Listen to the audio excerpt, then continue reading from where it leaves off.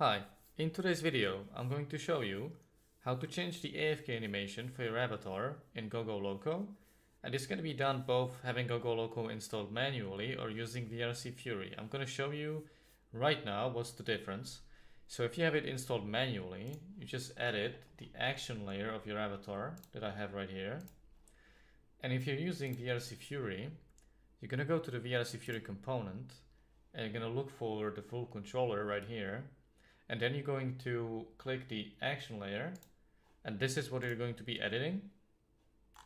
And let me do it this way. There we go. And you can see this is the same thing. So what we're gonna do now is gonna apply for both methods, so we can do whichever you want. But I'm gonna show it on the one that I have installed manually, because that's the most recent version of my avatar. So what do we need now? We need the animation itself that I have saved here. It's the AFK scroll animation that you can get on my Gumroad. We made it with my friend by basically doing motion caps using a shader. It's a crazy story, but anyway, you know, it's a little pseudo scrolling for the animation full body thing. And then you just have to edit the action layer. That's the only two things we have to really do. So we open the action layer. Now we scroll here, you go to the AFK, double click, then you double click in the AFK init, initialization I think it is. I'm not, you know, my English is not that good, but anyway. And here's where we're gonna do all the work. So now we're gonna look for our animation again in the project browser folder, whatever. It's here. And you're gonna be dragging it into these 6 states.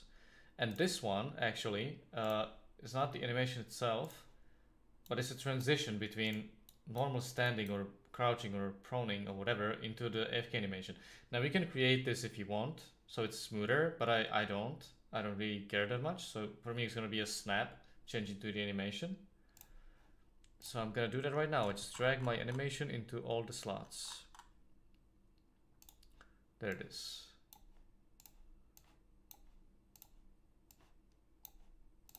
And these 3 slots on the right are actually the slots that have like the animation on its own where you're actually AFK and it keeps running in it. And you need to change one more thing. In these states, you need to detick exit time, and you add a condition here to AFK being false, and you do it for all 3 transitions. So let me do the third one. There we go. And that's all you have to do. So now we're gonna get into the play mode, and using the gesture layer, we're gonna emulate VRChat and test it in Unity. Okay, so we're testing using the gesture manager, and you basically go to debug and you scroll down and you find the AFK parameter right here and you tick it. There you go. She goes into the AFK pose. Now let me untick it to see if it goes back. It goes back. So there you go, that's how you change the AFK animation for GoGo Loco and VRChat in 2025. Like the video, subscribe, comment, let me know if this helped you, and share it with people who you think is gonna help. And I'll see you in the next video.